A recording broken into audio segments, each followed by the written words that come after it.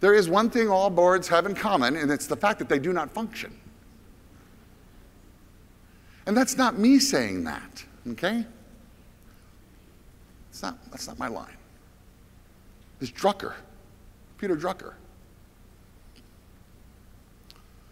Nonprofits are poorly managed because of unrealistic expectations that are placed on volunteer board members. I started to review them for you a minute ago. Give, and receive nothing in return. Let's wear you out and move on to the next person. If you are, now I'm not talking about a nonprofit executive right now. I'm talking about who's serving on a board. I know there's board members in here that are nonprofit execs. But if you are here more in the tradition of being a volunteer board member, would you honor the group? Would you stand if you are a volunteer board member? Please stand. And would you give every one of these volunteer board members a round of applause for taking their time and coming out and trying to figure this out with us? Thank you. That was just so I could know where you were all sitting so I can do this number. And what about our board members that are present? Here we go. What is boardsmanship? This is going to blow your mind. When I tell you what boardsmanship is not, it's going to blow your mind. Here's what boardsmanship is not. Boardsmanship is not volunteerism. We don't need a banquet committee of the board. We don't need a strategic planning committee of the board. Please strip out all volunteer functions from the board. We don't need a fundraising committee of the board. Please remove all volunteer functions from the board. Boom. Second, it's not governance. I'll tell you what being a governor is. You're a full-time executive, you have a cabinet of people that work for you, and you figure out how to govern. Giving 1, 5, 10 hours a week, 120 hours a year is not governing. Strip out all the volunteerism, realize that you're not governing. And if you are governing, it's because all the staff is getting with you in advance, briefing you on what to say at the board meeting because that's what they want you to say. And they are prepping you. That's not governing. Boards don't govern. And good night in the morning. It's not policy. But our board makes policy. Have you actually ever seen a board member sit down for a year and thoughtfully write and figure out a policy? Have it tested and then bring it back to board members don't write policy.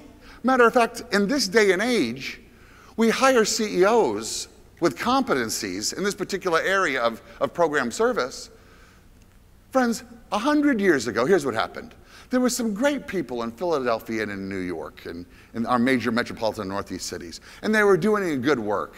And they didn't necessarily have an education or a background or even acumen for it. And they needed money.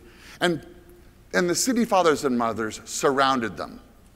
And they took the industrial age, Henry Ford type board model, corporate board model, and began applying it to nonprofits. And it was fine. We're grateful, and it worked.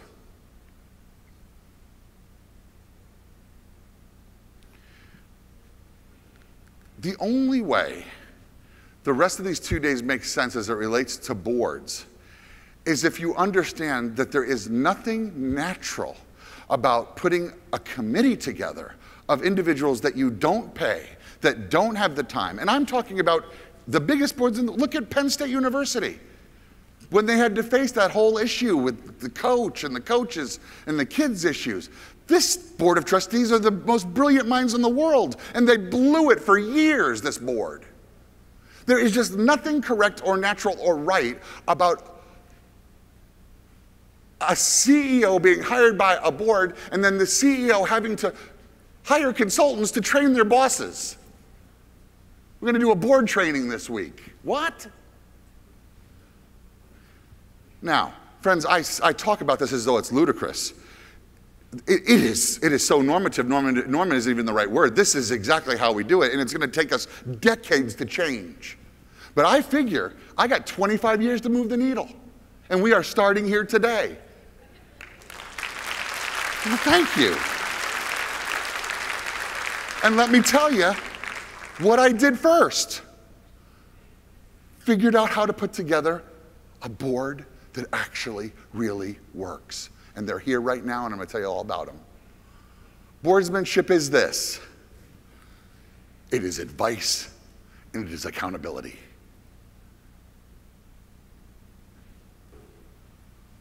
A board can provide me advice. And a board, instead of relying on the president or the CEO to write the reports that come to the board meeting, what kind of report is that? I get to write my own self-evaluation every time there's a board meeting and share how wonderful I am. That's our model. They can provide me advice, and they can provide me accountability, and let me show you how they do it. By having in place the proper board positions.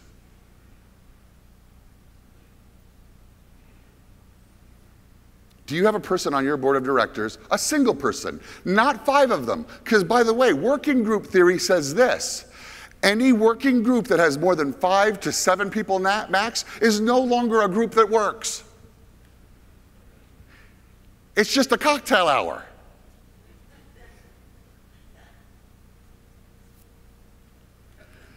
Do you have one person on your board that is an enterprise expert? Do you have one person on your board that understands your program and delivers that service, is able to advise you in the actual program, your most trusted friend? Do you have a person on your board that is an expert in finance? Do you have a person on your board that understands not the law, friends? I don't need no attorneys on my board that don't understand nonprofit law. Do you have a person on your board that understands communications? I would have put communications on there, but the word was so much longer. Really it should be communications. I didn't like the way it looked visually.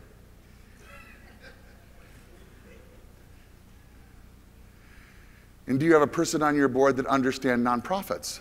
Understanding business and growing an enterprise is different than a person who understands nonprofits. So what we have here is we have a business expert, a program expert, a finance expert, a legal expert, a communications expert, and we have a nonprofit expert.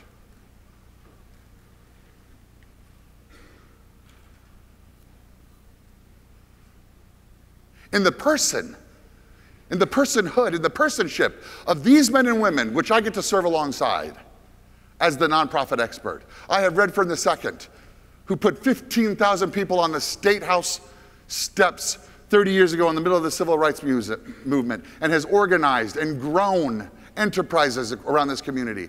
I have my program director, the professor, the academician, the person who has committed her entire life to grassroots nonprofit organizations and growing them in the person of Kathleen Robinson.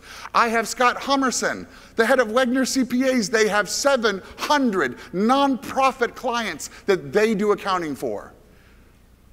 I have my old friend Jackson Doggett from Washington, D.C., where he sets up nonprofit structures. He understands how to make sure a nonprofit is maximized, but is completely safe in its doing. I have my best friend, best man at my wedding, Honey Korngold, documentary filmmaker. Anytime it's time to message something, anytime it's time to deal with what's going on in the marketplace with pushback, I call her. She provides me great advice. And I have spent my entire 27 years, all of my adult years, I am 49 now, I have spent my entire 27 years serving the nonprofit sector. Friends, now there is a board. And you'll say, they're all your friends, Jimmy. They're all your friends. They're your cronies. Friends, you give me any board in this room and I can bamboozle them for years. This board would drop me in a New York minute because they know me if I did anything wrong. There is true accountability here. There is amazing advice. How do they do it? How do they manage properly? We comply with the IRS. They annually hire and fire the CEO. They retain a third-party auditor. They evaluate me with third-party data. And here's what you're going to love. You want to know what? You're going to love this. Here's what I've discovered over the years. Executive directors and CEOs are only going to do what they want to do. So they can say they're implementing the board's vision. But what they're doing is they're implementing their own vision, and they're just messaging it in a way where the board feels like it's theirs. So it's not, at your organization, it's not about the board's vision. And board members, don't kid yourself. You can't hire a person to implement your vision. But you can hire a person that understands your mission and adheres to advancing your mission and has a vision that they've embraced in such a way that they advance it in ways that you never thought possible. This board of directors keeps us in between the lines as it relates to mission, but they support me 100% in my vision.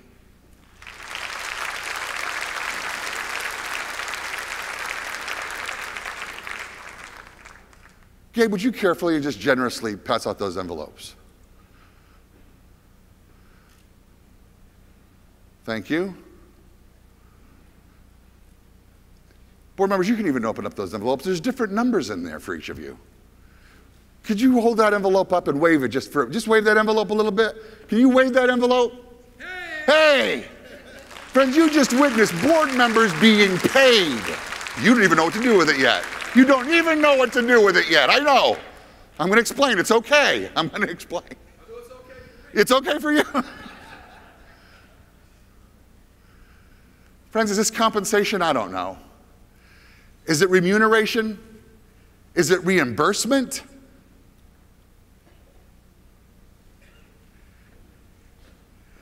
Is it an honorarium?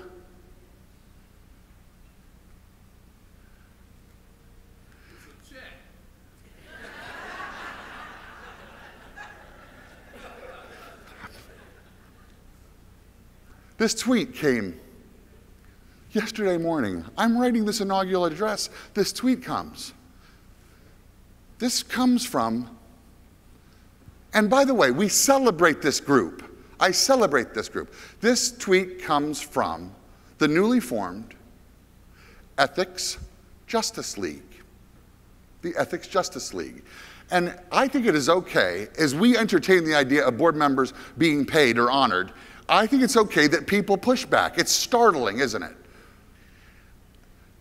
The National Council of Nonprofits and their CEO, Tim Delaney, was quoted when interviewed about Nano, and he said, they're so far outside the norms that it's startling. So, here's what the tweet was. Are we also going to talk about Nano Central's tax returns and how you pay people to be on your board? Let me set my DVR.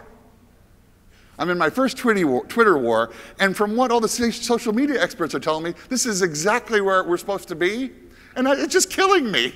I just want everybody to be my friend. So let's talk about what just happened. Let's talk about what just happened. How much? How much are in those envelopes, right? Here's another problem. I had an existential moment. Last week, I'm in Jackson, Mississippi with many of you, and I'm explaining what we pay our board members and why. And then the person sits and says, but what does your board give at 100%? So here's this existential thing. Okay, I'm going to give you a check, but I expect you to give it right back to me. Redford's having a heart attack up here. Okay. Let's just process this for a second. How much is the wrong question? The better question is, if you did pay your board members, which ones would you keep? Oh, yeah. Yeah. Boy, that's an interesting question, isn't it? Let me tell you how this works. Our bylaws call for 3 board meetings a year. You're saying, Jim, there's only 3. I talk to this man every morning at 5 a.m. We start our day devotionally together. I spend every other day on the phone with her for hours. Each of these people, Honey Korngold, broken for good, dedicating herself life to family-oriented films that advance philanthropy, that advance the nonprofit sector. I am so scared to death about the things that we're doing. I have a bat phone right to Jackson Doggett's attorney's desk up there in Washington, D.C. And Scott oversees nonprofit tax returns, which we just filed, and we just submitted 2 more to him. So friends, it's not about the 3 board meetings a year that our bylaws call for. It's the fact that on a daily basis, somehow, in an involuntary way, that we breathe in and out together because we're wholly taken with accomplishing something together as a group. It is very natural. So it's not that we gather 3 times a year and we don't see each other. I find myself relying on this board essentially daily, weekly. But our bylaws call for 3 meetings a year. 2 of those meetings are via teleconference. 1 of those meetings is in person. We pay $300 an hour for each board member for our teleconference, which is why our board meetings are only 15 minutes long. I mean, it's a joke, I kid.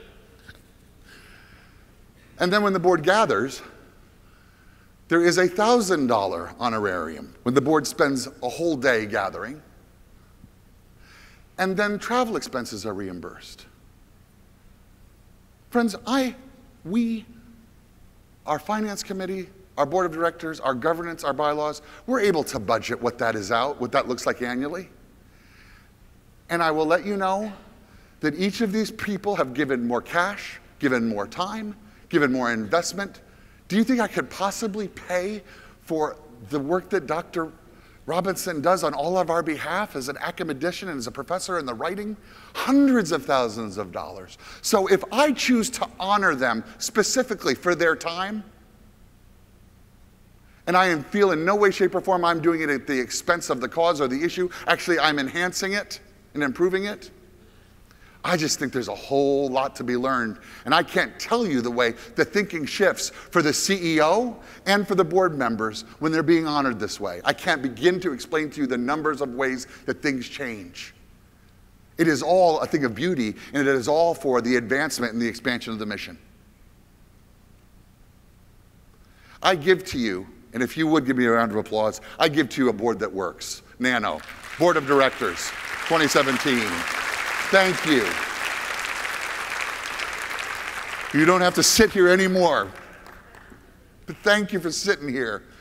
I wanted to have this. That video, can you imagine sending out a video that says, watch board members being paid, we're going to be viral in a New York minute?